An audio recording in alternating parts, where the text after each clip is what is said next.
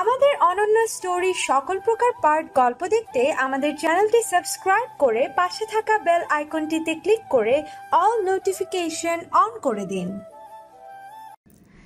এসব কি বলছো মামনি? আর কখনো এই কথা মুখে আনবে না। আমি আছি তো তোমাদের পাশে।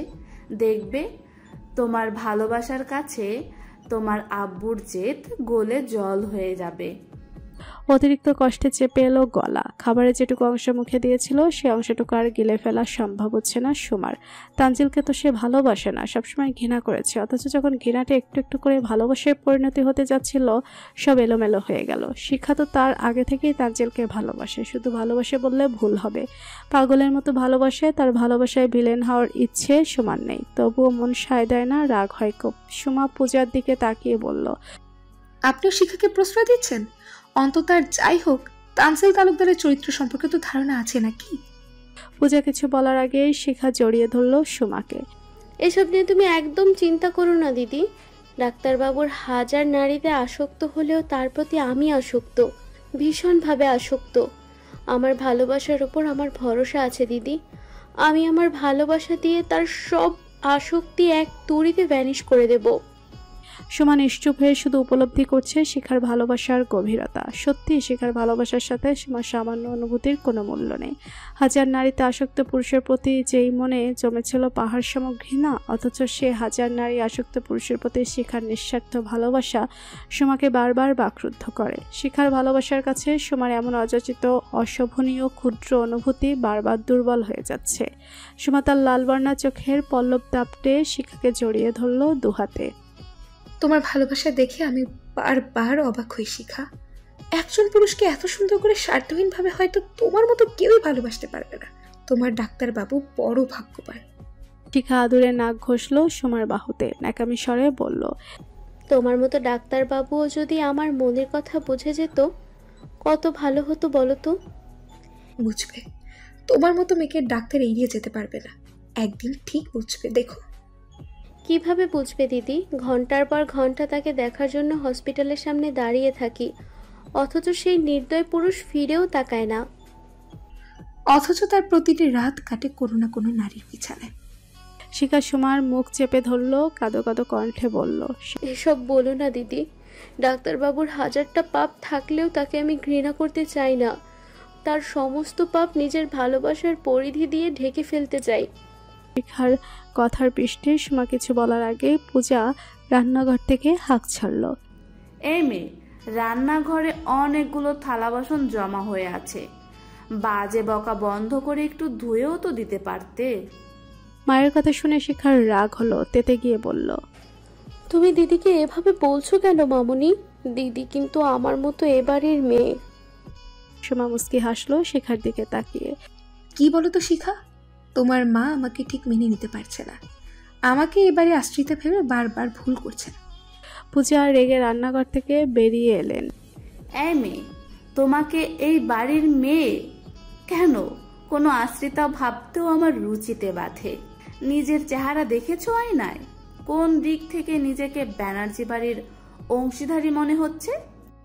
মায়ের কথা শুনে শিখার রাগ তরতর করে বেড়ে গেল। মা তুমি কিন্তু।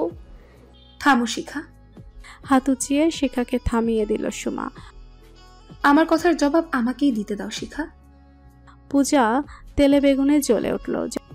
আস্তে না আস্তে আমার মেয়েটাকে ভুজুং ভাজুং দিয়ে নিজের দলে নিয়ে নিয়েছিস। মুখ সামলে কথা বলুন মিসেস ব্যানার্জি। ছোট থেকে মানুষের কথা শুনে বড় হয়েছে, তাই পাল্টা জবাব কি করে দিতে হয় আমার ভালোভাবেই জানা আছে। আমার সাথে লাগতে আসবেন না। আপনার মেয়ে ছোট নয় যে নিজের ভালো বুঝবে না। আমার গায়ের রং নিয়ে কথা বলার আগে নিজের দিকে তাকান। আপনিও কোন কালো পুরুষের বিছানায় প্রতিদিনই ঘুমাতেন?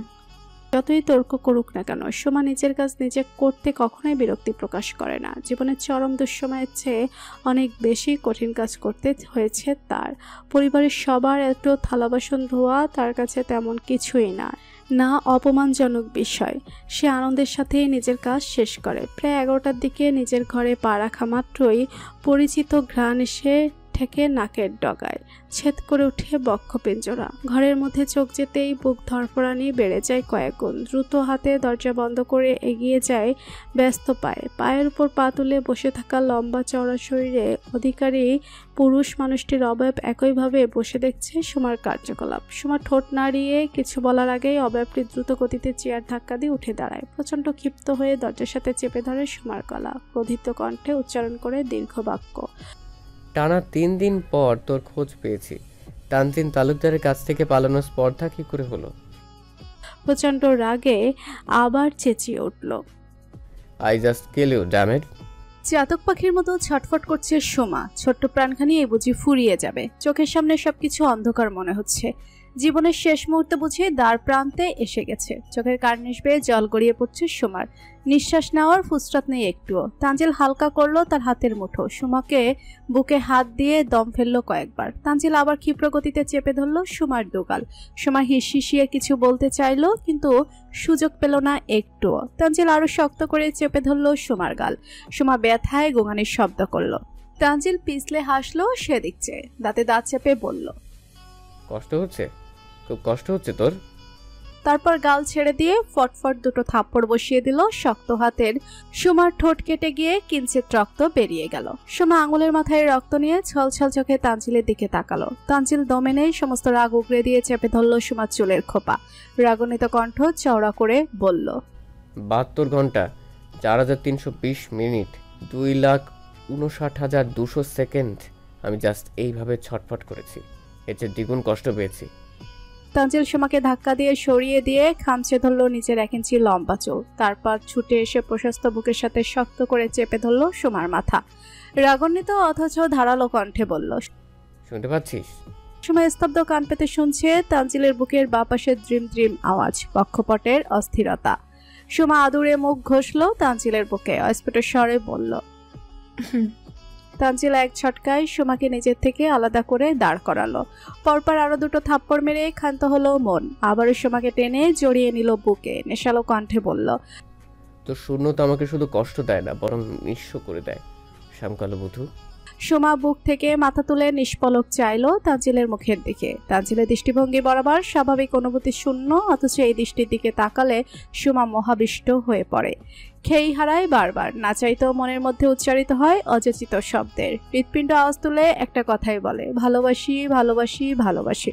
তানজিল নিজের দু হাতে সুমার গাল আগলে ধরল, ধরা গলায় আবার বলল, the great Tanzil Talukdar in future কখনোই ভাবেনি যে সে কোনো মেয়েকে তার সর্বস্ব দিয়ে ভালোবাসবে। আই হোপ তোর কপালে খুব দুঃখ আছে শ্যামকালো বধূ, but I have no idea ঠিক কতটা পরিমাণ দুঃখ দিলে তুই আমার প্রেমে পড়ার মতো মারাত্মক ভুলটা করে বসবে। সুমা নাক টেনে ভাঙা কণ্ঠে বলল, আপনার সাথে জীবন চলে যাওয়ার মতো দুঃখ আর কোনোটি, আপনি নিজে আমার জীবনের আস্ত একটা দুঃখ। তানজিল কোনো শব্দ না করে আরেকটি থাপ্পড় মারার জন্য হাত বাড়ালো, তবে এবার আর গাল পর্যন্ত যেতে পারেনি সেই আঘাত। তার আগে সুমা শক্ত করে চেপে ধরে তানজিলের হাত আচমকায় তানজিলকে অবাক করে দিয়ে কামড় বসিয়ে দেয় তার হাতে। রাগ সংবরণ না করেই অনর্গল বকতে থাকে সুমা। ভালোবেসেছেন বলে মাথা কিনে নেননি। নেহাত সিনিয়র ডাক্তার মানুষ, জানার পর একটু ভদ্রতা দেখাতে চেয়েছি আর কি, মার খেয়ে মরার জন্য নয়। এতটা অবলা ভাবাও বোকামি জনাব তালুকদার। ও রিলি? মহারানী তাহলে তার আসল গেটআপে ফিরে এসেছে। হাসলো তানজিল। পেছন থেকে মুচড়িয়ে ধরলো সোমার হাত, ব্যঙ্গাত্ম কণ্ঠে বলল, তবে যাই বল, চুপচাপ মার খাওয়ার চেয়ে দুটোই মিলে মারামারি করাটা বেশি এনজয় করি। তারপর সোমার কাঁধে থুতনি ঘষে নেশালো কণ্ঠে বলল, বেশি এনজয় করি তোর দেওয়া লাভ বাইট। এখন যদি আমি একটা দিয়ে দিই কেমন লাগবে? আই মিন, ভালোবাসা দিয়ে ফিল করতে পারবি? তানজিলের নেশাময় ধারালো কণ্ঠ আলিঙ্গন করলো সোমার কোমল বক্ষপট। লজ্জায় গুলমলতার ন্যায় কম্পিত হলো ছোট্ট বদন। শিশির অনুভূতি হলো প্রতিটি লোমকূপে। তানজিল সোমাকে নিজের দিকে ঘুরিয়ে নিয়ে নিজের কণ্ঠ আরেকটু বেপরোয়া নেশাময় করে বলল, আই থিঙ্ক তুই এখন লজ্জা রাঙা শ্যাম সুন্দর মুখটা লোকানোর জায়গা খুঁজিস। আই অ্যাম ইন রাইট শ্যামকালো বধূ। সোমা লজ্জায় চিবুক নামিয়ে নিল, খামচে ধরল তানজিলের লোমশ হাত। লজ্জা ভরা মুখ লোকালো তানজিলের বুকের মধ্যখানটায়। তানজিল সোমার তুলতুলে নরম শরীর দু হাতে আগলে কোলে তুলে নিল। তারপর বিছানায় শুয়ে দিতে দিতে বললেন, আই নিড ইউ শ্যামকালো বধূ, আই অলসো নিড ইউ। তানজিলের বাচ্চামো আবদারে ঠোঁট কামড়ে ধরল সুমা। বুকের মধ্যে টের পেল অজানা অনুভূতির। নীরব সম্মতিতে দিল আশকারা। তানজিল নিজের তামাটে ঠোঁট দিয়ে দখল করে নিল সুমার লাল বর্ণ ঠোঁট। উম্মাদের ন্যায় দন্তপাটি দিয়ে আঘাত করতে শুরু করলো সুমার মসৃণ ঠোঁটে। সুমা চোখের পানি ছেড়ে দিয়ে গোঙাতে শুরু করলো। তানজিল বিরক্ত হয়ে মুখ তুলে নিয়ে জিজ্ঞেস করলো, হোয়াটস রং বেবি? সুমা আহত কণ্ঠে বলল। ব্যথা পাচ্ছি। তানজিল আঙুল চেপে ধরল সুমার ঠোঁটে। 3 দিনের অনাহার, খাবার সামনে পাওয়ার পর বলছিস না খেতে? একদম চুপ করে থাকবি, ডোন্ট ডিস্টার্ব এগেইন। তানজিল সুমাকে আরেকটি কথা বলতে না দিয়ে নিজের ঠোঁট ডুবিয়ে দিল আবারও। তাণ্ডব চালালো গলা, ঘাড় আর বুকের ভাঁজে। সুমার কান্নার বেগ এবার জোরালো হলো। আমি এখনো মন থেকে সব মেনে নিতে পারছি না Tanzil. I need some time, please understand. Tanzil প্রচন্ড রাগে বালিশ খামচে ধরে ছুঁড়ে মারল দেওয়ালে। তারপর দ্রুত গতিতে উঠে বসলো সুমার শরীরের উপর থেকে। সুমা ঘন ঘন নিঃশ্বাস ফেললো কয়েকবার, যেন ভারী কোনো পাথর সরে গিয়েছে শরীরের উপর থেকে। নিজেকে ঠিকঠাক করে সুমা উঠে বসলো। তানজিলের চুপসে থাকা রাগান্বিত চেহারার দিকে তাকিয়ে একটু নরম কণ্ঠে বলল, আপনি চাইলে আমার বুকে মাথা রেখে ঘুমাতে পারেন। সুমার বলতে দেরি, তানজিল আবার ঝাঁপিয়ে পড়ল সুমার বুকে। সুমা হতভম্ব হয়ে তানজিলের চওড়া শরীরের নিচে চাপা পড়ে শটান হয়ে শুয়ে রইল। মনে মনে আচ্ছা গালাগাল দিল তানজিলকে। এই বেটা তো আমার কথা থেকেও বেশি ফার্স্ট। এত তাড়াহুড়ো কি আছে? দামড়া সার কোথাকার, আমার শরীরে হাড্ডুকুটি ভাঙার জন্য দেখি উঠে পড়ে লেগেছিস। তানজিল ঘোর লাগা টোনে ফিসফিসিয়ে বলল, গালাগাল দিয়ে লাভ নেই বধূ, তোকে ছোঁয়ার তিল পরিমাণ সুযোগ নষ্ট করতে চাইছি না। পিজি হাসপাতালে শিশু ওয়ার্ডে একটি চেয়ার পেতে বসে আছে মিষ্টি। পাশের সিটটিতে অক্সিজেন মাস্ক আর 2 নাকের ছিদ্রপাথের সরু নল লাগানো একটি ফুটফুটে বাচ্চা মেয়ে শুয়ে আছে। বয়স 13 কি 14 হবে। বাচ্চা মেয়েটি শিওরে বসে অনবরত চোখের পানি ফেলছে মিম। কিছুক্ষণ পর পর ওড়না দিয়ে নাকের পানি মুছছে আর বিলাপ করছে। একটু পর ডিউটি ডক্টর চেক আপ করতে আসলো। ডক্টর মেয়েটির ফাইল চেক করে আরও কতগুলো ওষুধ যোগ করে দিয়ে গেল সেখানে। ডক্টর প্রস্থানের আগে মিষ্টি ডেকে বসলেন তাকে। Excuse me doctor. ডক্টর পেছন ফিরে উত্তর দিল, ইয়েস। মিষ্টিকে ঢোক গিলল কয়েকবার। নিজেকে আশ্বস্ত করে জিজ্ঞেস করলো, এই বাচ্চা মেয়েটি ঈশ্বর ঠিক কি প্রবলেম হয়েছে? ডক্টর একটু নড়ে চড়ে দাঁড়ালেন। তারপর নিজের চশমা খুলে মুছতে মুছতে বললেন, মেয়েটি আপনার কি হয় জানা নেই, তবে মেয়েটির সাথে খুব অন্যায় করা হয়েছে। মেয়েটিকে খুব দীর্ঘ সময় ধরে একটু একটু করে ধর্ষণ করা হয়েছে। খুব বাজেভাবে মেয়েটির যোনিপথ ড্যামেজ করে দেওয়া হয়েছে। ডক্টরের কথা শুনে সর্বাঙ্গ কেঁপে উঠল মিষ্টির। পায়ের নিচ থেকে যেন মাটি সরে গিয়েছে। মিষ্টি বুকে হাত রেখে আরো কয়েকবার বড় করে নিঃশ্বাস ছাড়ল। ঠিক কত সময় ধরে এই নির্যাতন অব্যাহত ছিল জানা যাবে? Yes, why not. প্রায় দিন 4 বছর বা তারও বেশি সময় হতে পারে। মিষ্টি আর সহ্য করতে পারল না, দপ করে বসে পড়লো বড়দাকিত চেয়ারটিতে। ডক্টর আর সময় অপচয় না করে নীরব প্রস্থান করলো। মিম মিষ্টির দিকে একটু এগিয়ে বসে বিলাপ করে কান্না করতে করতে বলল, শুনলি তো ডক্টর কি বলে গেল? নিজের কানেই তো শুনলি। এবার যা, বাসায় গিয়ে তোর পেয়ারে আলভিকে জড়িয়ে ধরে ঘুমা। আমার মেয়ের খবর নিতে হবে না কারো। আমার মেয়ের সাথে হওয়া অন্যায়ের প্রতিবাদ কেউ করবে না, কেউ না। গ্রেট বিশ্ববিখ্যাত আলভি ওয়াহিদের ক্ষমতার জোরে সবকিছু থেকে ছাড় পেয়ে যাবে। সুমা চুপচাপ হজম করে নিচ্ছে কথাগুলো, যেন কোনো বিষাক্ত ফল গিলে নিচ্ছে প্রতিটি কথার সাথে সাথে। মিমকে বিশ্বাস করতে ইচ্ছে করে না মিষ্টির। আলভিকে এই কয়েকদিনে খুব বেশি বিশ্বাস করতে শুরু করেছে সে। সেই বিশ্বাসের জায়গাটা বুঝি এতটাই ঠুনকো, কিন্তু চোখের সামনে এত এত জলজলে প্রমাণকে কি করে এড়িয়ে যাবে সে। তারপর হুট করে নিজের ফোন কেটে আলভি আর তার একটি ছবি বের করলো। তারপর বাচ্চা মেয়েটির সামনে ধরলো মোবাইলের স্ক্রিনে। দেখো তো মামুনি, এই লোকটাকে চেনো তুমি?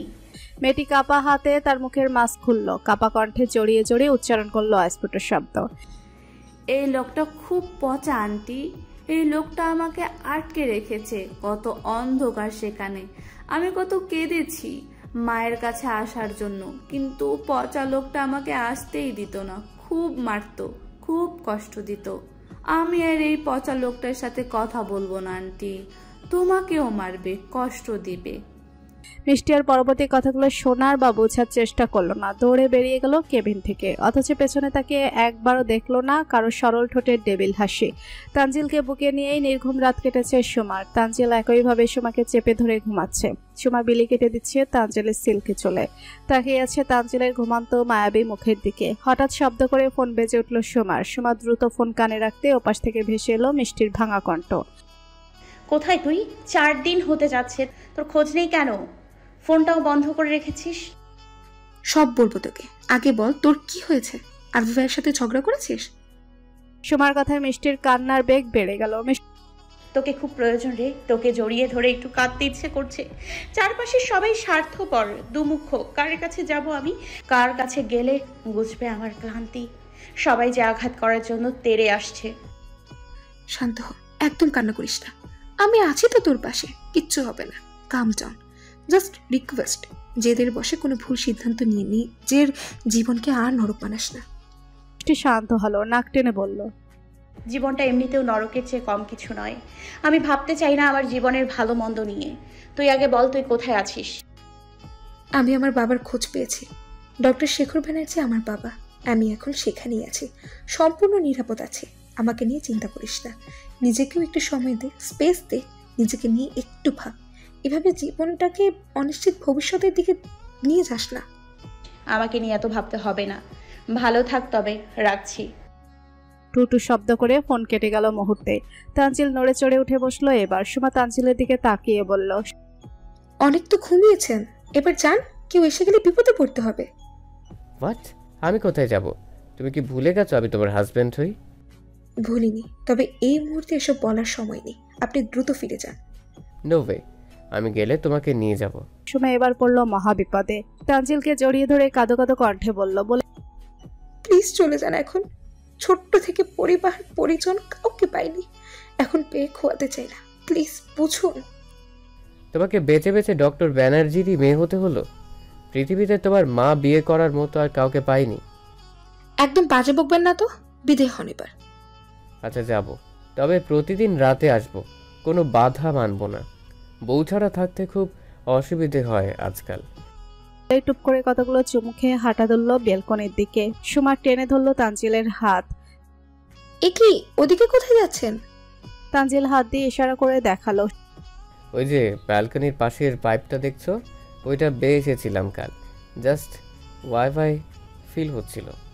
সুমা মাথায় হাত দিয়ে বলল, ডক্টর তানজিল তালুকদার তবে চোরের মতো মানুষের ঘরে ঢোকে ট্রেনিং নিচ্ছে। How funny. হাসতে থাকলো সুমা। তানজিল নিজের হাত বাড়িয়ে সুমার ঘাড় পেঁচিয়ে ধরে ঠোঁট ডোবালো আবারও।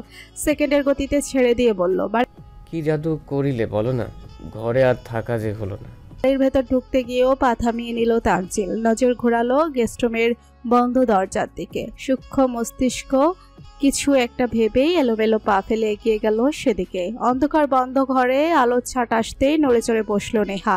তানজিলের উপস্থিতি কোনো কালে অবাক না করলেও এবার একটু বেশি অবাক হলো নেহা। দীর্ঘ লম্বা সময়ের পর তানজিল এই বদ্ধ ঘরে পা রাখলো। নিশ্চিত কোনো উদ্দেশ্য নিয়েই হবে। নেহা বিদ্রুপ হাসলো। আজ কোন দিক দিয়ে সূর্য উঠেছে? সাত সকালে স্বয়ং তানজিল তালুকদার বন্ধ ঘরে বন্দিনীর দরজায় কি করছে? তানজিল এক ধ্যানে তাকিয়ে আছে নেহার দিকে। মেয়েটাকে যখন এনেছিল তখন দেখতে নাদুস নাদুস ছিল। সময়ের সাথে মেয়েটা শুকিয়ে কাঠ হয়ে গিয়েছে। গলার হাড় ভেসে গিয়েছে, মুখটা চুপসে গিয়েছে অনেকটাই। ঘাড়ে, গলায় আর মুখে এখনো পোড়া দাগগুলো রয়ে গিয়েছে। এগুলো তো তানজিলের দেওয়াই নির্মমতার চিহ্ন। ভাবতেই তানজিল অনুশোচনায় দগ্ধ হলো। গাঢ় কণ্ঠে বলল, মুক্তি চাস?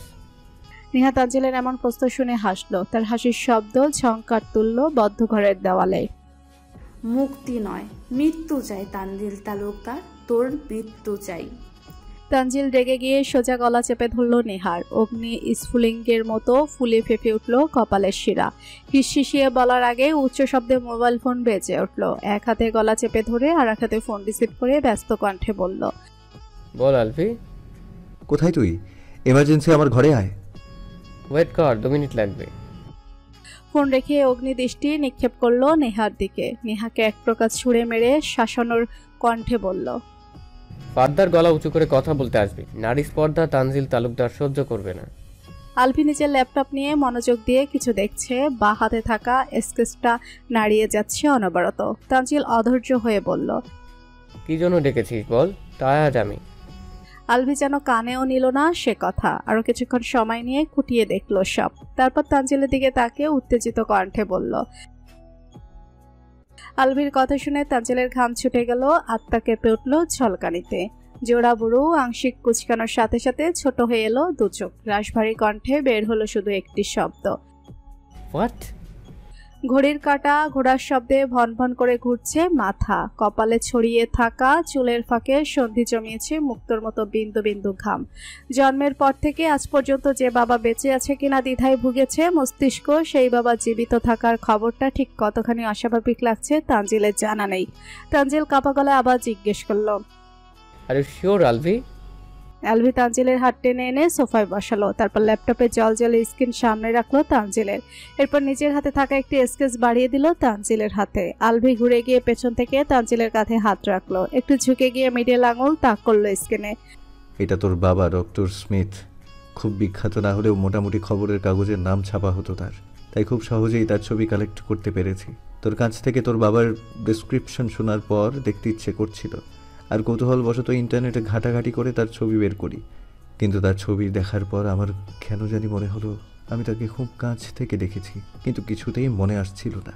কাল সারা রাত এটা নিয়ে ভাবতে ভাবতেই মনে পড়ে গেল এক পাগলের কথা, যার সাথে আমার কাকতালীয়ভাবে দুইবার দেখা হয়েছিল, এবং সে দুবারই আমাকে কিছু ইঙ্গিত দিতে চেয়েছিল, কিন্তু তখন এত কিছু চিন্তা করিনি, পাগল প্রলাপ ভেবে উড়িয়ে দিয়েছি। বাট এখন মনে হচ্ছে ওনার সাথে দুবার দেখা হওয়াটা কোনো কাকতালীয় বিষয় ছিল না, কারণ আমি ওই পাগলের স্কেচ আঁকিয়েছি আমার এক ফ্রেন্ডকে দিয়ে, এবং আমি খুব অবাক হয়েছি যে পাগলটার ফেস আর তোর বাবার ফেস হুবহু এক। জাস্ট একটাতে ফর্মাল ইয়াং দেখা যাচ্ছে আর অন্যটাতে পাগলের মতো লাগছে। তানজিল খুব গভীরভাবে মিলালো দুটো ছবিকে। আলভি ভুল কিছু বলেনি, সত্যি লোকটা তার বাবার মতোই দেখতে, কিন্তু সামান্য চেহারার মিলের জন্য কি কাউকে বাবা বলা যায়? তানজিল একটু সন্ধিহান কণ্ঠে বলল, তুই এতটা কিভাবে শিওর হচ্ছিস যে এটাই আমার বাবা? আলভি ঝুঁকে গিয়ে ল্যাপটপের সিসিটিভি ফুটেজ অন করলো। এই দেখ, এইখানেও সেই একই লোক দূর থেকে বাড়ির ওপর নজর রাখছে। এবার তুই বল, এই বাড়িতে নজর রেখে পাগলের কি লাভ থাকতে পারে? তানজিল ফুটেজটি জুম করে দেখলো, সত্যি তো লোকটি বাড়ির দিকে লুকিয়ে লুকিয়ে নজর রাখছে। তবে কি তাদের দেখতে আসেনি? উনি ডক্টর স্মিথ হয়ে থাকলে দূর থেকে কেন দেখে আলভি? কেন সামনে আসে না, পরিচয় দেয় না? সেটাই তো ব্রো, এইটাই এখন জানতে হবে। আলভি একটু থেমে আবার বলল, আমার কেন জানি মনে হচ্ছে আমার এমন অবস্থার পেছনে তোর বাবার কোনো হাত আছে তানজিল। রহমান চাচা গত 2 সপ্তাহ অসুস্থ থাকার কারণে তার ছেলে রাব্বি তার সব দায়িত্ব কাঁধে নিয়েছে। বাড়ির সব কাজ করে দিচ্ছে তা নয়, বরঞ্চ রহমান চাচার চেয়ে একটু বেশিই কাজ করছে। তাই দুদিনেই সবার পছন্দের তালিকায় যোগ হয়েছে সে। বাড়ির কাজের সাথে আরেকটি দায়িত্ব যে মাথায় নিয়েছে সেটি হলো প্রতিদিন নেহার জন্য গেস্টরুমে খাবার পৌঁছে দেওয়া। টানা 3-4 দিন এই কাজ করতে করতে নেহার অসত্যার প্রেমে পড়ে যায় রাব্বি। খাবার দেওয়া ছিল সর্বোচ্চ 5 মিনিটের কাজ, অথচ রাব্বি সেখানে অতিবাহিত করে ঘন্টারও বেশি সময়। বন্ধ ঘরের বন্দিনীর একাকিত্ব দূর করার জন্য তার চেষ্টার কোনো ত্রুটি নেই। রাব্বির এমন পাগলামিতে নেহার সায় না দিয়ে পারল না, কারণ এই প্রথম কোনো পুরুষ তার বদ্ধ ঘরের শরীর চাইতে আসেনি, এসেছে ভালোবাসা চাইতে। তানজিল বেরিয়ে যাওয়ার পরপর রাব্বি দরজা ঠেলে ভেতরে ঢুকেই শব্দ করে হাতে থাকা খাবারের প্লেটটি খাটের উপর রাখে। রাব্বির রাগের এমন বহিঃপ্রকাশ দেখে নেহের শুকনো হাসে, একইভাবে লেপ্টে বসে থাকে ফ্লোরে। রাব্বিও ধপ করে বসে নেহার মুখোমুখি। নেহার গালে দুহাত রেখে রাগান্বিত কণ্ঠ রিন্ডি নিয়ে বলে, জানোয়ারটা তোমার ঘরে কেন এসেছিল নেহা? তোমার গায়ে হাত দিয়েছে? নেহা আবারও মুস্কি হাসলো। শুকনো ঠোঁটের এই হাসির কোনো উব্দি মানায় না। এক হাত রাখলো রাব্বির হাতের উপর, ভাঙা কণ্ঠে বলল, চিন্তা করো না, তানজিল তালুকদার ক্ষতি করতে আসেনি। যা ক্ষতি করার আগেই করে নিয়েছো। পচা বাসি খাবারে হাত লাগানোর লোক সে নয়। তবে ওই কুত্তার বাচ্চা কেন এসেছিল? এসেছিলে আমাকে মুক্তি দিতে। তারপর উচ্চ স্বরে হাউমাউ করে কান্না করে আবার বলল, আমার পুরোটা জীবন অভিশাপ বানিয়ে এখন এসেছে মুক্তি দিতে। গলার জোর আর একটু চওড়া করে চেঁচিয়ে বলল, আমি মুক্তি চাই না রাব্বি, আমি মৃত্যু চাই। নিজের হাতে ওই তানজিল তালুকদারের জীবনটা শেষ করে নিতে চাই। রাব্বি নিজের বুকের সাথে মিশিয়ে নিল নেহাকে। শান্ত হও নেহা, সব হবে। ওই তানজিল তালুকদারকে মরতেই হবে। ওদের টাকার পাওয়ার আছে বলে যা ইচ্ছে তাই করবে, কেউ কোনো শব্দ করার সাহস পায় না। আমিও দেখব ওই টাকা আর পাওয়ার তানজিল তালুকদারকে কি করে বাঁচায়। নেহার মাথাটা নিজের বুক থেকে তুলে নিয়ে দু হাতে চোখের পানি মুছে দিল রাব্বি। কাঁদবে না একদম। আমি কি বলছি শুনো। ওই জানোয়ারগুলোকে শেষ করার মাস্টার মাইন্ড প্ল্যান তৈরি করেছি আমি। নেহা জিজ্ঞাসা দৃষ্টিতে ফ্যাল করে চাইলো রাব্বির মুখের দিকে। রাব্বি এবার বলতে শুরু করলো তার সাজানো প্ল্যানের প্রতিটি ধাপ। আমার বাবা নিজের পুরো জীবন এই পরিবারের জন্য কাজ করেছে, কিন্তু বিনিময়ে এই জানোয়ারগুলো আমার বাবাকে খাওয়া পড়ার কিছু টাকা ছাড়া কিছুই দেয়নি। আমরা গরিব, এটাই আমাদের দুর্বলতা। ওদের মতো এমন টাকা আর ক্ষমতা থাকলে আমরাও যে কোনো অপরাধ করে নিজেদেরকে বাঁচিয়ে নিতে পারবো। রাব্বির কথায় বাগড়া দিয়ে নেহা বলে উঠল, ঠিক বুঝলাম না, অপরাধ কেন করব? রাব্বি নেহার গালে হাত রেখে পিছলে হাসলো। তানজিল তালুকদারকে খুন করবে বলছো, অথচ সেটা অপরাধ মনে হচ্ছে না। তুমি বড্ড সরল নেহা। কথা না বলে শুনো শুধু। আমি তোমাকে এই কয়েকদিনে খুব ভালোবেসে ফেলেছি। সায়নে স্বপ্নে তোমার সাথে ঘর বাঁধার স্বপ্ন দেখি, সুখের সংসার সাজানোর স্বপ্ন দেখি, কিন্তু তার আগে আমাদের দুজনের মূল উদ্দেশ্য হলো প্রতিশোধ। তানজিল তালুকদারের কাছ থেকে প্রতিশোধ না নিলে আমাদের আত্মা শান্তি পাবে না। শান্তি না থাকলে সুখে থাকাটাও অসম্ভব। কিন্তু তানজিল তালুকদারকে খুন করার পর আমরা পুলিশের ঝামেলায় ফেঁসে যাব। তাই আগে থেকেই সব ব্যবস্থা করে রাখতে হবে। কি ব্যবস্থা? নিজেদেরকে বাঁচানোর জন্য প্রচুর টাকা লাগবে, আর তার জন্য বড় দান মারতে হবে। মানে খুব সোজা নেহা। বাড়ির 2 বেগমের ঘরে প্রচুর গয়না আর কেস টাকা আছে। ওইগুলো যদি একবার হাতিয়ে নিতে পারি তবে খেল্লা ফতে। আর যদি ধরা পড়ে যাই? ধরা পড়ব না নেহা, সেই ব্যাপারে নিশ্চিত থাকো। আমি আগে থেকেই তোমার পাসপোর্ট ভিসা রেডি করে রাখবো। জাস্ট কাজ শেষ করে সাই করে আমেরিকা চলে যাব, সবার ধরা ছোঁয়ার বাইরে। শেখর ব্যানার্জি সোমাকে নতুন ভার্সিটিতে অ্যাডমিশন করিয়ে দিয়েছে। এখন থেকে শেখা আর সোমা দুজন একসাথে একই ভার্সিটিতে যাবে। সোমা ভার্সিটিতে যাওয়ার উদ্দেশ্যে রেডি হয়ে নিচে নেমে গিয়েছে অনেকক্ষণ হলো, অথচ শেখার নামার কোনো নামই নেই। আয়নার সামনে দাঁড়িয়ে একবার সাজিয়ে আবার মুছে একইভাবে চলছে ঘন্টা খানেক। অবশেষে ব্যস্ত পায়ে নিচে নেমে এলো মহারানী। ঘড়ির দিকে তাকিয়ে সোমার হাত ধরে দ্রুত টানতে টানতে বলল, দেখলে দিদি কত দেরি হয়ে গেল, তুমি একবার আমাকে বলবে না? বললে তুমি শুনতে? আহা দিদি, এভাবে বলো না তো। আজ এক জায়গায় যাব, তার জন্য একটু পরিপাটি করেছি নিজেকে। ও তাই বুঝি? তা কোথায় যাবে শুনি? শিখা উত্তর দেওয়ার আগে পেছন থেকে শেখর ব্যানার্জি ডেকে বসলেন। তোমরা কি ভার্সিটি যাচ্ছ? সোমা এগিয়ে গিয়ে বাবার পাশে দাঁড়ালো। বাবা। সাবধানে যাও তাহলে। আর শোনো, আসার সময় শপিং মলে একটু ঘুরে এসো, যা যা পছন্দ কিনে নিবে, কেমন? এই নাও ক্রেডিট কার্ড। কার্ডটি সোমার দিকে এগিয়ে দিতে দিতে বলল শেখর। এদিকে পূজা হ্যাপিতেশ করতে করতে বলল, আসতে না আসতেই এই মেয়ের হাতে ক্রেডিট কার্ড দিয়ে দিয়েছো? একদিন দেখো পস্তাতে হবে তোমার। শেখর বিরক্তি ছড়ালো তার কথায়। থামবে? আমার ভালো আমাকে বুঝতে দাও। সোমা মিহি কণ্ঠে বলল, আমার পরার জন্য ভালো ড্রেস আছে বাবা।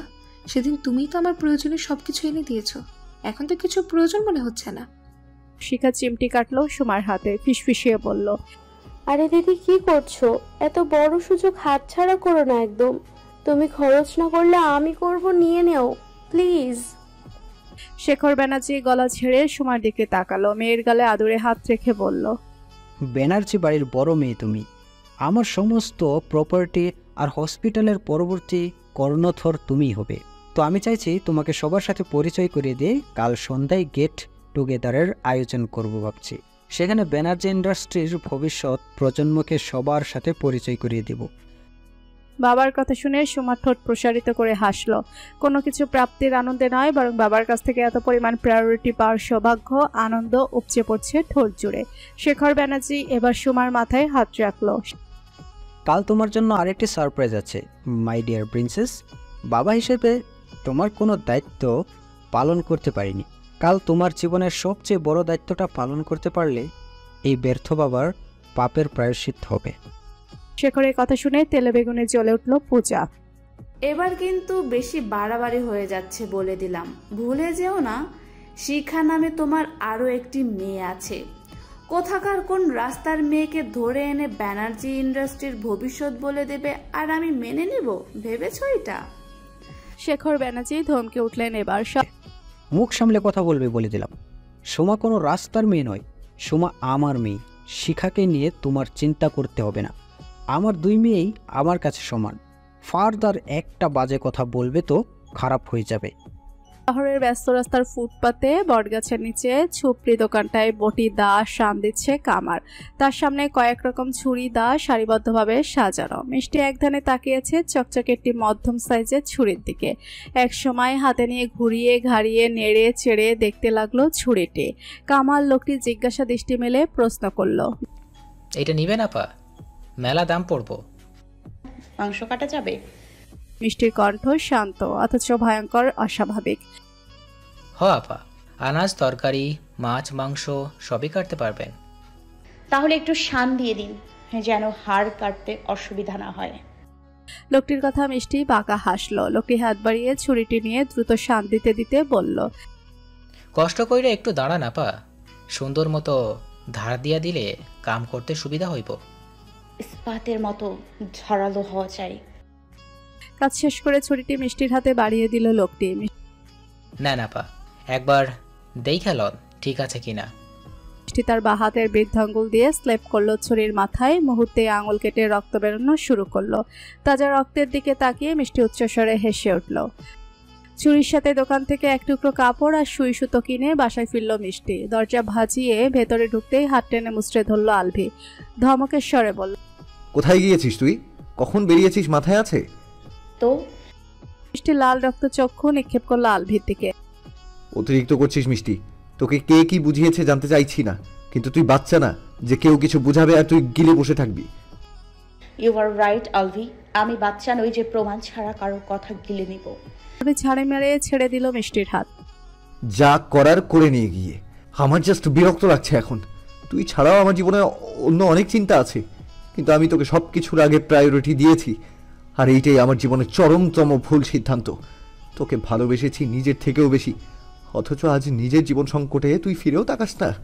ভালোবাসা বুঝিস তুই? কি করে বুঝবি? তুই তো আছিস তোর প্রতিশোধের নেশায়। আমার কিছু বলার নেই তোকে, তবে শুনে রাখ, একদিন খুব আফসোস করবি। এই আলভির ভালোবাসা দেখেছিস, ঘৃণা দেখিসনি। যদি ঘৃণার এক বিন্দু পরিমাণও আঁচ পেতি, তাহলে আমার সাথে এমন ব্যবহার করার আগে তোর ছোট্ট কলিজা থরথর করে কাঁপতো। প্লিজ কখনো এমন কোনো পরিস্থিতি তৈরি করিস না। একবার মন থেকে উঠে গেলে আর প্রবেশ করতে পারবি না। পরিতাপ আর আফসোস করে কুল কিনারা পাবি না। মিষ্টি দুহাত মিলিয়ে তালি মারল কয়েকবার। বিদ্রুপের কণ্ঠে বলল, আলভি ওয়াহিদ তবে তার জীবন সংকটের কথা ভেবে চিন্তে করছে? পাপ করার আগে কেন ভাবিসনি যে জীবন সংকটে পড়তে পারে? আর শোন, অবশ্যই আমি পরিতাপ আর আফসোস করব যখন তোকে মারার সময় প্রথমবারের মতো হাত কাঁপবে। জীবনের চরম আফসোসের বিষয় হবে আমার জন্য, কোনো পাপীকে শাস্তি দিতে আমার হাত কাঁপবে। আলভি প্রচন্ড রাগে থাবা মারে পাশের দেওয়ালে সেট করা মিররের উপর। সঙ্গে সঙ্গে মিররটি ভেঙে যায় শব্দ করে। হাতের তালুতে কাজ ঢুকে রক্ত ঝরা শুরু করে মুহূর্তেই। সেকেন্ডের গতিতে ঘটিয়ে ফেলা আলভির এমন কাজে মিষ্টি কেঁপে ওঠে। গলায় ঝোলানো ওড়না দিয়ে পেঁচিয়ে ধরে আলভির রক্তাক্ত হাত। হেসকি তোলে কাঁদতে থাকে শুধু। আলভি আহত কণ্ঠে বলে ওঠে, সামান্য রক্ত দেখে হরিণী চোখের ঘনপল্লব ভারী করে ফেলেছিস তুই, অথচ এইটুকুনো কলিজা নিয়ে আমাকে বাড়ার কথা বলিস। মিষ্টি আলভির রক্তাক্ত হাতে নিচের অধর ছুঁয়ে চোখ বন্ধ করে বলল, চোখ বন্ধ করে নিব আলভি। তোকে মারার সময় আমার খুব কষ্ট হবে।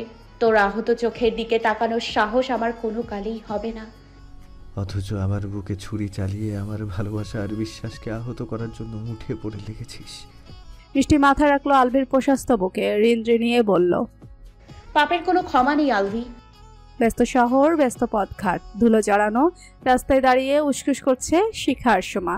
সামনে বিশাল বড় হসপিটালের টেমপ্লেটে জলজল করছে ল্যাবেড স্পেশালাইজড। সোমা বিরক্তিকর কণ্ঠে বলল, আমরা ভার্সিটি না গিয়ে এখানে কেন এলাম শিখা? শিখা পেটে হাত রেখে কাঁদো কাঁদো কণ্ঠে বলল, আহ দিদি, পেটে ব্যথায় মরে যাচ্ছি গো।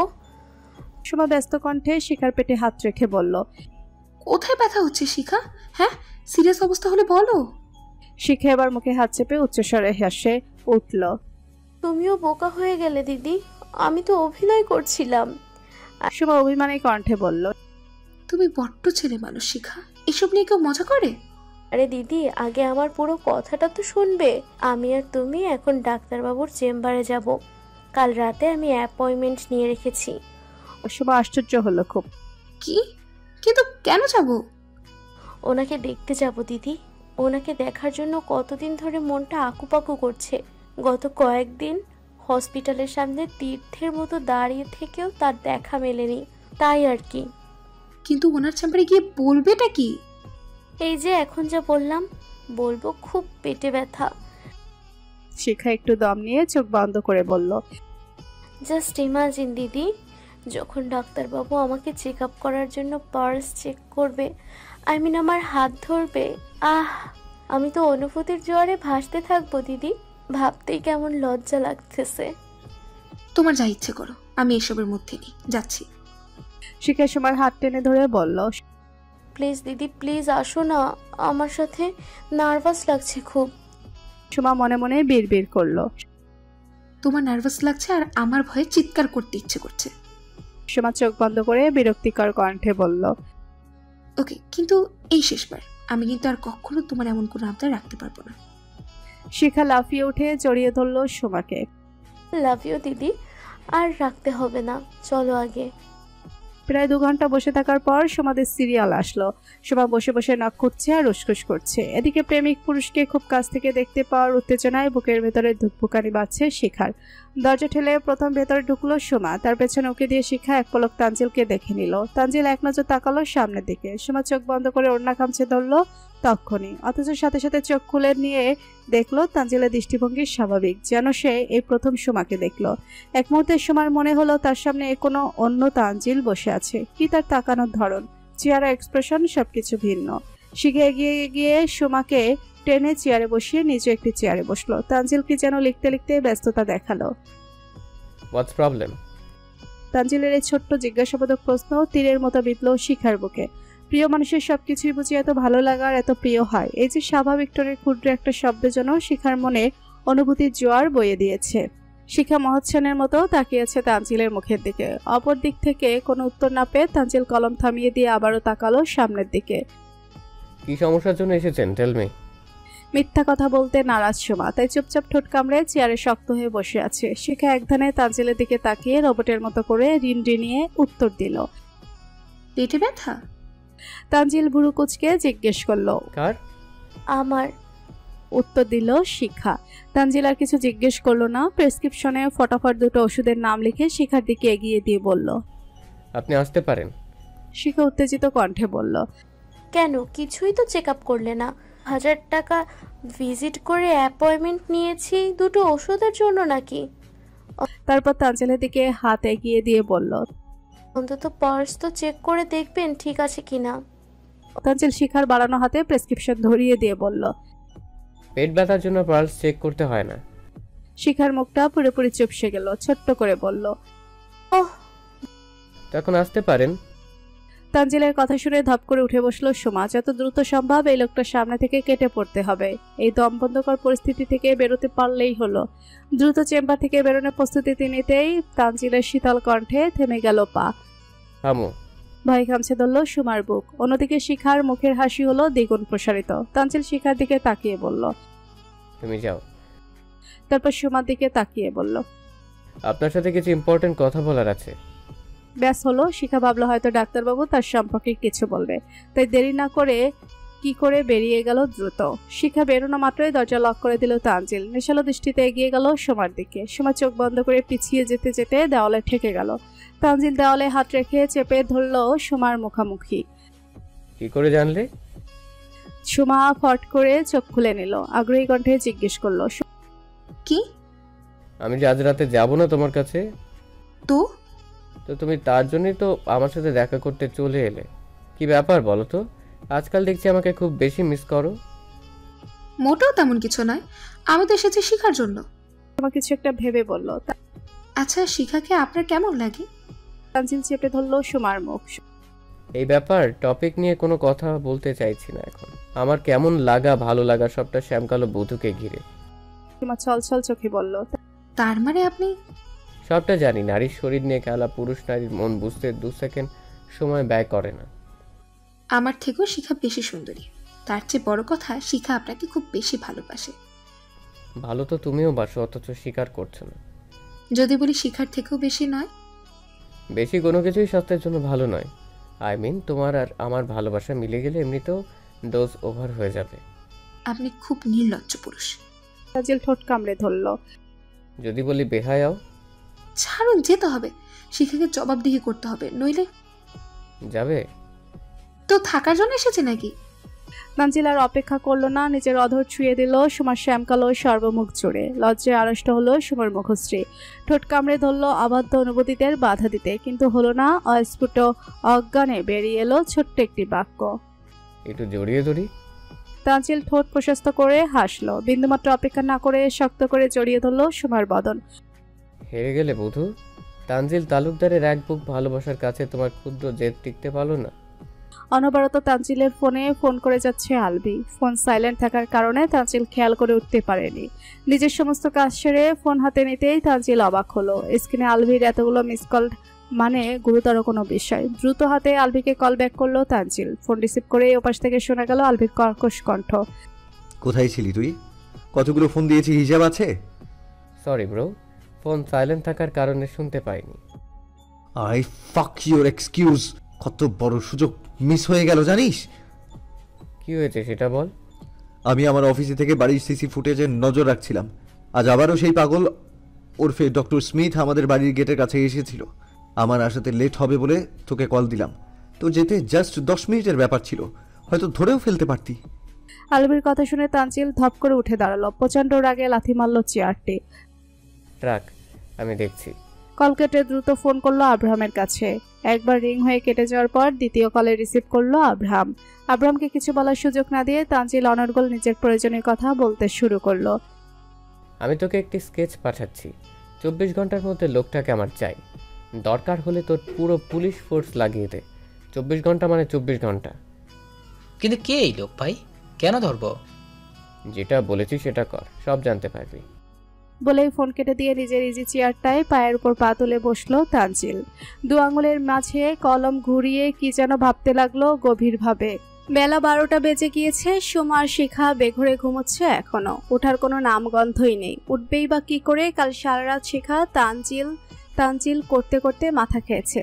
না নিজে ঘুমিয়েছে, না সুমাকে ঘুমাতে দিয়েছে। এই মেয়েটা তানজিলকে এত কেন ভালোবাসে সুমা ভেবে পায় না। শিখার ভালোবাসা যতটাই শুদ্ধতম গভীর হবে, ততই যে শিখার কষ্ট তরতর করে বাড়বে। কারণ দিন শেষে তানজিলের সব পরিচয়ের ঊর্ধ্বে সবচেয়ে বড় পরিচয় তানজিল তালুকদার সুমার হাজবেন্ড। এই পরিচয়টা সুমা এড়িয়ে যেতে চাইলেও হয়ে ওঠেনি কখনো, কারণ তানজিলের উপর সেও যে দুর্বল হয়ে যাচ্ছে দিনকে দিন।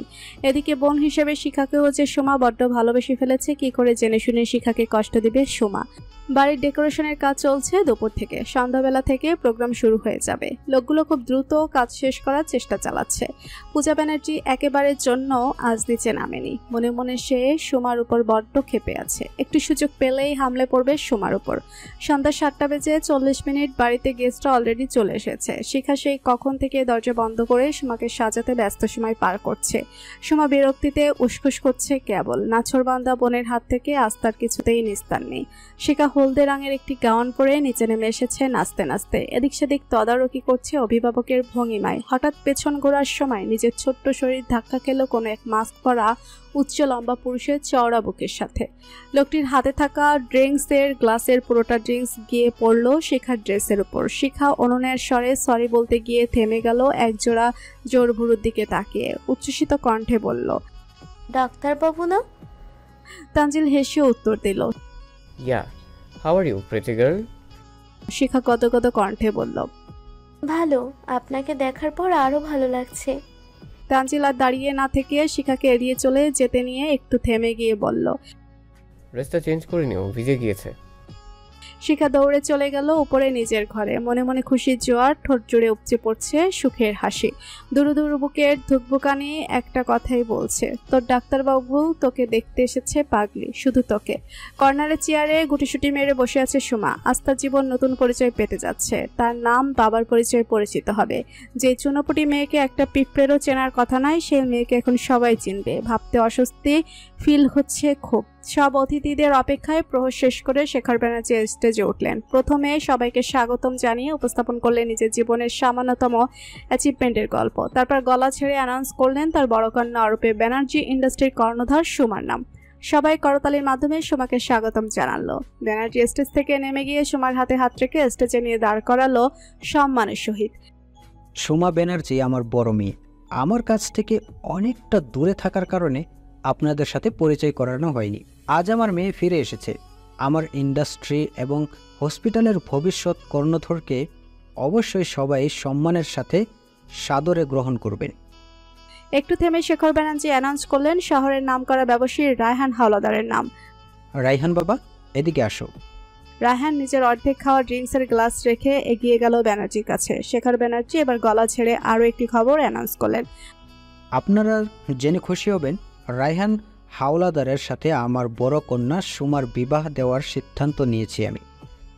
বাবার মুখে এমন বাক্য শুনে সুমা পা ভেঙে একটু টলে গেল, চোখ দুটো ভরে এলো জলে।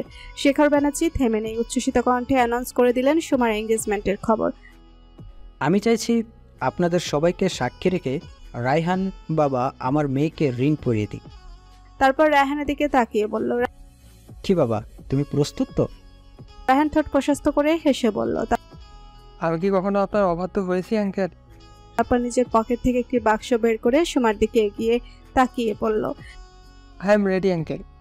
শেখর এবার সুমার মাথায় হাত রেখে বলল, তোমাকে বলেছিলাম না মা, তোমার জন্য সারপ্রাইজ আছে। কেমন লাগলো আমার সারপ্রাইজ?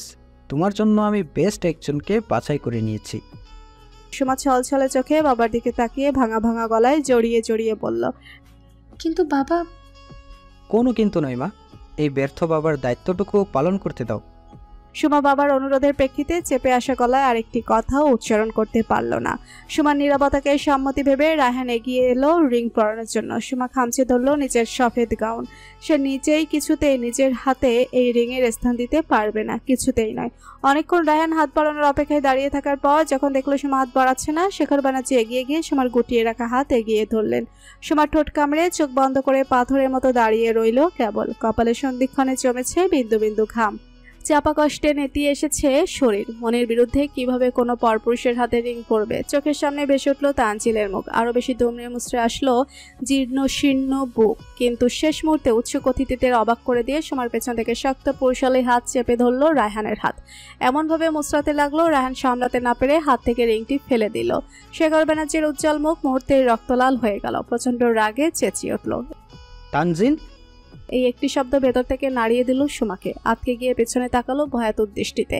তানজিল নিচের ঠোঁটে মিডল ফিঙ্গার রেখে শেখর ব্যানার্জিকে ইশারা করলো। তারপর আগ্নেয়গিরির মতো ভয়ঙ্কর দৃষ্টি নিয়ে ঘুরে দাঁড়ালো সুমার মুখোমুখি। পুরো বাড়ি ভর্তি অতিথিদের সামনে করে বসলো এক অযাচিত কাজ। নিজের ঠোঁট যুগল দিয়ে দখল করে নিল সুমার ঠোঁট। সমস্ত রাগ যে তুগড়ে প্রমাণ করতে ব্যস্ত হয়ে পড়ল। সুমা একমাত্র তার একান্ত ব্যক্তিগত সম্পদ।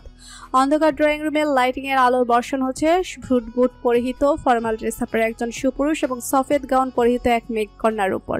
দুহাতে আঁকড়ে ধরা কোমর আর ওষ্ঠ যুগলের মিলন সব মিলিয়ে এক দম বন্ধকর পরিস্থিতি তৈরি করেছে। মধ্যবয়স্ক সদস্যরা করছে কানাঘুষা, ইয়াং ছেলে মেয়ে দিচ্ছে করতালি। পাকা বাচ্চাগুলো দু হাতে চোখ বন্ধ করে আঙুলের ফাঁক গলিয়ে দেখছে তানজিলা সুমার অন্তরঙ্গ মুহূর্ত। অপরদিকে সাংবাদিকরা তো উঠে পড়ে লেগেছে বিভিন্ন অ্যাঙ্গেল থেকে ছবি তোলার জন্য। হয়তো কাল সকালের হেডলাইন প্রস্তুতের জন্যই এত প্রচেষ্টা। শেখর ব্যানার্জির রাগ এবার আকাশচুম্বী। চরম পর্যায়ে পৌঁছে তেড়ে আসলো তানজিলের দিকে। নিজের হবুবের সাথে এমন ব্যবহার মেনে নিতে না পেরে রায়হানও তেড়ে এসে তানজিলকে ছাড়ানোর জন্য চেষ্টা করতে থাকে। এমন বিব্রতকর পরিস্থিতি দেখে শেখর ব্যানার্জির গার্ডরা দ্রুত স্টেজে উঠে আসে। সবাই মিলে তানজিলকে সুমার থেকে আলাদা করার জন্য এক প্রকার জবরদস্তি করতে থাকে। প্রায় 15 মিনিটের মাথায় তানজিল সুমাকে ছেড়ে দেয়। সুমা ছাড়া পেয়ে হাঁপানি রোগীর মতো হাঁপাতে থাকে। তানজিলের হাত ধরে টানতে থাকা সবাইকে এক প্রকার ছাড়া মেরে সরিয়ে দিয়ে নিজের ব্লেজার ঠিক করে নিল তানজিল। শেখর ব্যানার্জির রাগে ক্ষোভে দুহাতে টেনে ধরল তানজিলের কলার। নিজেকে লাগাম দাও তানজিল, ও আমার মেয়ে হয়। তানজিল বৃদ্ধা আঙুল দিয়ে ঠোঁটের কার্নিশ মুছে বলল, সো হোয়াট, সুমা আপনার মেয়ে হওয়ার আগেই তানজিল তালুকদারের wife Mrs Talukdar. Off white রঙের একটি লেহেঙ্গা পরে নতুন করে নিজেকে সাজিয়ে গুছিয়ে নিচে নেমে এসেছে শিখা। ক্ষুদ্র মনে তার উপচে পড়ছে সুখের অনুভূতি, ঠোঁটের কোণে ঝুলছে নিদারুণ হাসি। অথচ সব অনুভূতি এক নিমিষে মিথ্যা হয়ে গেল প্রিয় স্বপ্নের মানুষ। প্রেমিক পুরুষের ধারালো কণ্ঠে প্রতিফলিত হওয়া একটি বাক্যে, এত যেন কোনো বাক্য নয়, ধারালো কোনো ছুরিঘাত, যেটা সরাসরি শিখার বুকের বাপাসটায় গিয়ে বিঁধেছে। সর্বাঙ্গে ছড়িয়ে পড়েছে সেই ক্ষতের বিষ। মস্তিষ্ক থেমে থেমে বারবার উচ্চারণ করছে, সোমা তানজিল তালুকদারের ওয়াইফ মিসেস তালুকদার। শিখা দুহাতে নিজের কান চেপে ধরল। এই জঘন্য সত্যিটা তার সহ্য সীমার বাহিরে। চেঁচিয়ে উঠল যন্ত্রণায়, এটা হতে পারে না, কিছুতেই হতে পারে না। বলতে বলতে শিখা লুটিয়ে পড়ল ফ্লোরে। মুহূর্তে বাড়ির শান্তিপূর্ণ পরিবেশে কোলাহল তৈরি হয়ে গেল। পারিবারিক ঝামেলা এড়াতে অতিথিরা যার যার মতো করে চলে যেতে শুরু করলো। পূজা ব্যানার্জি দৌড়ে গিয়ে মেয়েকে বুকের সাথে চাপড়ে ধরে কাঁদতে লাগলেন। এমন পরিস্থিতিতে সোমাও চুপ করে দাঁড়িয়ে থাকতে পারল না, দৌড়ে গিয়ে বসলো বোনের পাশে। সোমাকে আসতে দেখে পূজা পুরোপুরি খেপে গেলেন। সোমাকে ধাক্কা দিয়ে ফেলে দিয়ে বাজখাই কণ্ঠে চেঁচিয়ে উঠল, কাল সাপ কোথাকার! আমার খেয়ে আমার পরে আমারই এত বড় সর্বনাশ করলি! একদম আমার মেয়ের কাছে আসবি না বলে দিলাম। সুমাকে ফেলে দেওয়ার ব্যাপারটা তানজিলের নজরবন্দি হলো। সঙ্গে সঙ্গে এসে নিচের বাহু ধরে আগলে নিল সুমাকে। পূজা ব্যানার্জি দেখে আঙুল উঁচিয়ে বলল, খবরদার মিসেস ব্যানার্জি, আমার ওয়াইফের গায়ে হাত দেওয়ার মতো ভুল করার কথা মাথায়ও আনবেন না। কড়া গলায় আরো কিছু বলার আগেই ফোন বেজে উঠল তানজিলের। রিসিভ করে কানে ধরতে ওপাশ থেকে আব্রাহামের কণ্ঠ ভেসে এলো, স্কেচের লোকটাকে খুঁজে পেয়েছি তানজিল। তানজিল শক্ত মুখের আদল নরম হয়ে এলো অমনি। আরবিল ফ্ল্যাটে নিয়ে আয়, আমি আসছি। ফোন কেটে সোমার দিকে শীতল দৃষ্টিতে চাইলো তানজিল। সোমার গালে আদুরে হাত রেখে বলল, জাস্ট আজকে রাতের জন্য এদের সাথে থেকে যাও, কাজ শেষ করে তোমাকে নিতে আসবো আমি। সোমা মুগ্ধ হয়ে ফেল ফেল করে তাকিয়ে আছি কেবল। কিছুক্ষণ আগে যে মানুষটা চোখে অগ্নিবর্ষণ হচ্ছিল, অথচ তার বেলায় মানুষটা পুরোপুরি পাল্টে গেল তার দৃষ্টিভঙ্গি। এত কেন ভালোবাসলো লোকটা? কি আছে তার মতো কালো একটা মেয়ের মধ্যে? এই সুন্দর মানুষটার কোনো তাকেই ভালোবাসতে হলো? ভাবনা ছেদ ঘটালো তানজিলের রাগান্বিত কণ্ঠে।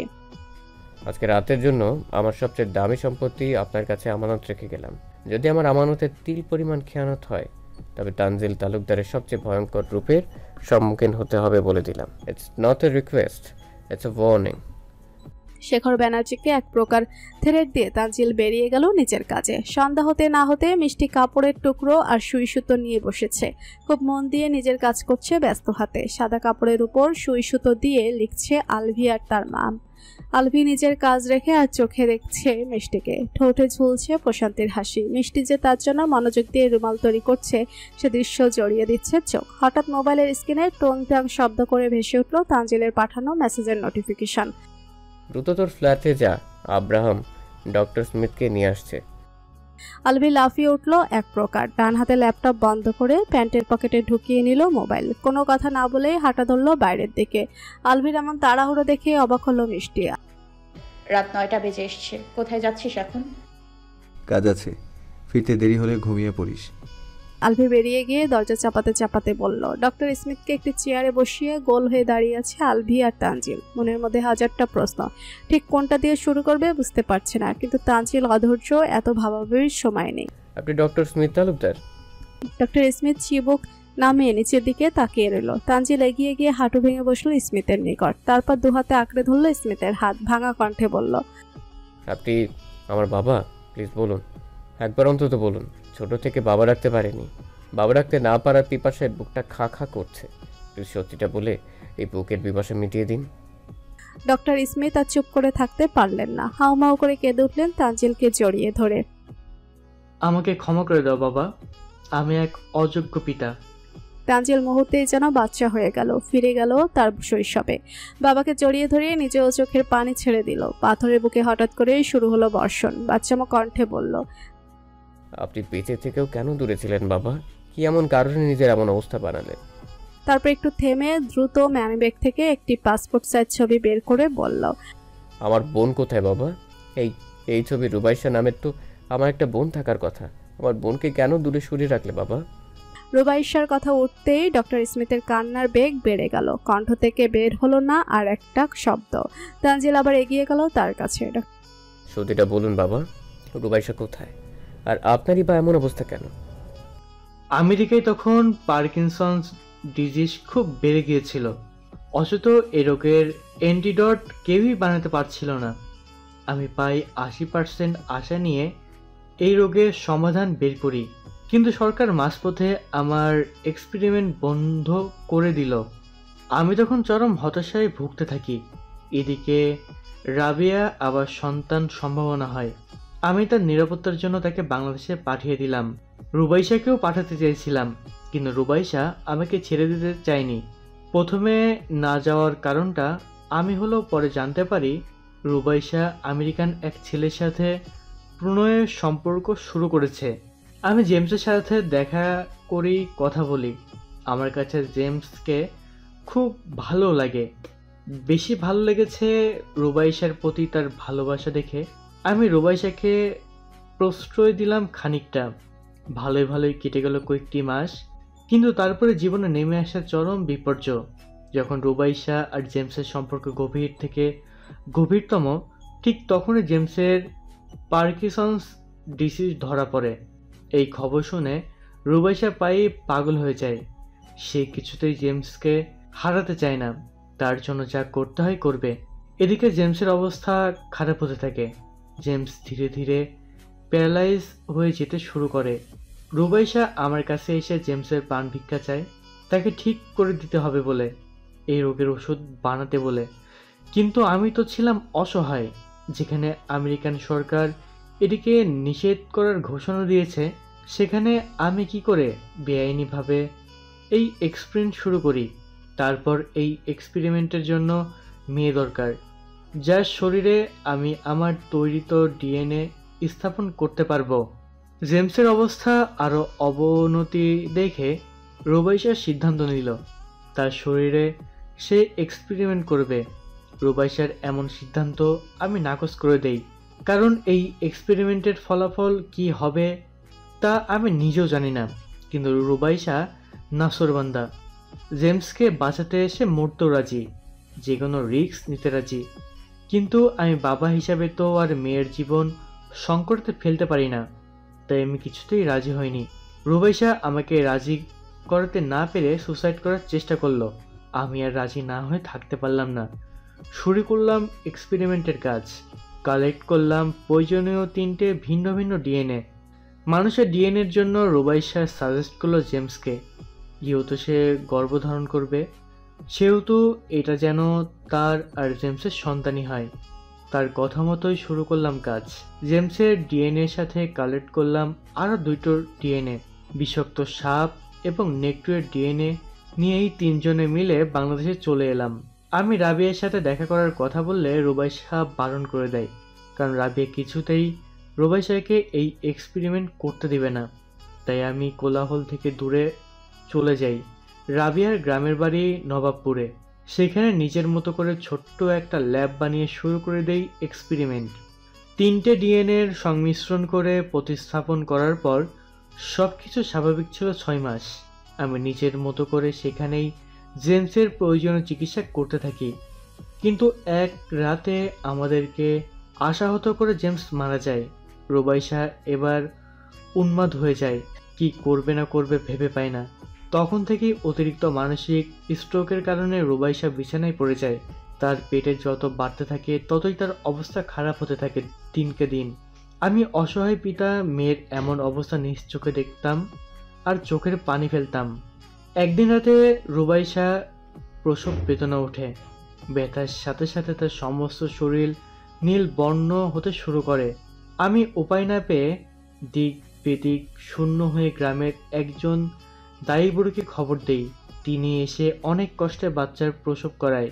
আমি বাইরে দাঁড়িয়ে কেবল আল্লাহকে ডাকতে লাগলাম, কিন্তু আল্লাহ তাআলা সেদিন আমার সহায় হলো না। আমার রুবাইশা মা আমাকে ছেড়ে চলে গেল, আমাকে একা করে নিঃস্ব বানিয়ে চলে গেল। আমাকে উপাধি দিয়ে গেল এক অপরাধী বাবার। দায়ী বুড়ির কোলে নীলবর্ণ এক মৃত সন্তান দেখে আমি ভিতর থেকে চূর্ণ বিচূর্ণ হয়ে গেলাম। কাপা হাতে কোলে নিলাম আমার মেয়ের দিয়ে যাওয়া শেষ চিহ্নকে। কি করব কিছুতেই ভেবে পাচ্ছিলাম না। নিজের কোলে নবজাতক বাচ্চাকে শুধুমাত্র একটা এক্সপেরিমেন্ট, যার জন্য আমার মেয়েকে সারা জীবনের মতো হারাতে হলো। আমি রাগে ক্ষোভে মৃত নীলবর্ণ বাচ্চাটিকে ফেলে দিয়ে আসলাম ডোবার পারে।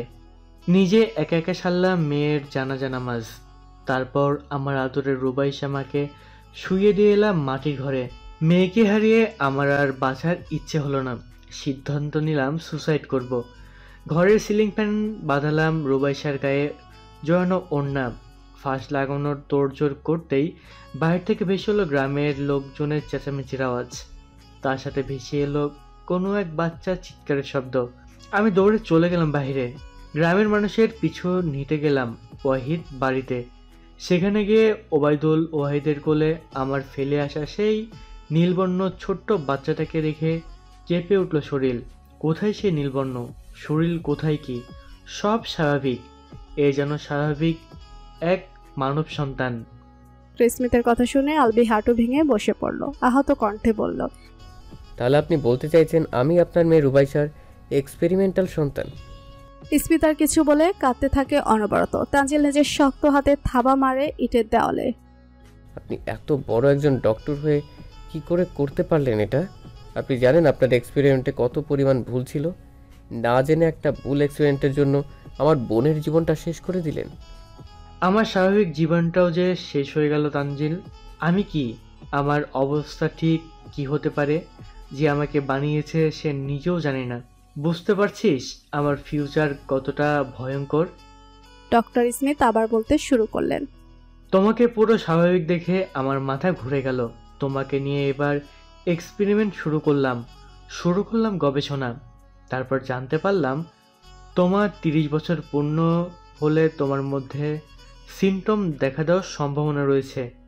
তানজিল ভাবুক কণ্ঠে বলল, আজ কত তারিখ আলবি? আলবি ভেজা কণ্ঠে উত্তর দিল, 18/6/2024।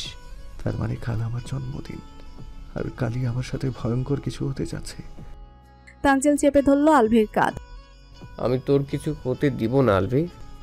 অথচ তুইও জানিস না আমার সাথে ঠিক কি হতে যাচ্ছে। হঠাৎ করে উঠে বসলো আলভি। কি মনে করে ডক্টর স্মিথকে প্রশ্ন ছুড়ল আবারও। ডক্টর স্মিথ বড় করে নিঃশ্বাস ছাড়ল।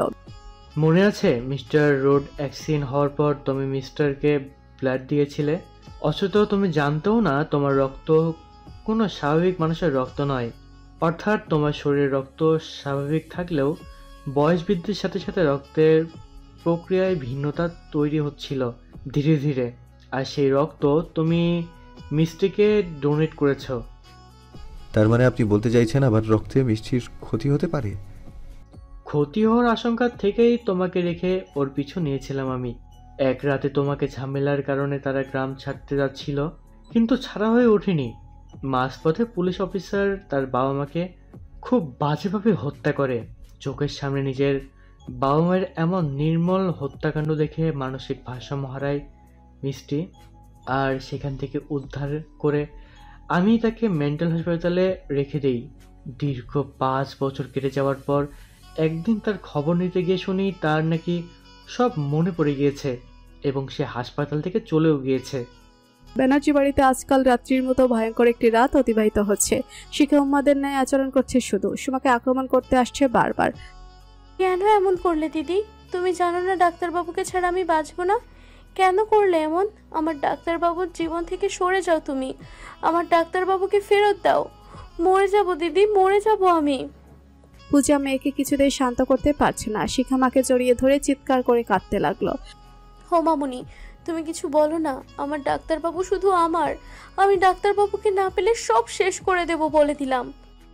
সুমা ছুটে আসে বোনকে সান্ত্বনা দেওয়ার জন্য, কিন্তু তার আগে ঠাস ঠাস চর বসিয়ে দেয় পূজা।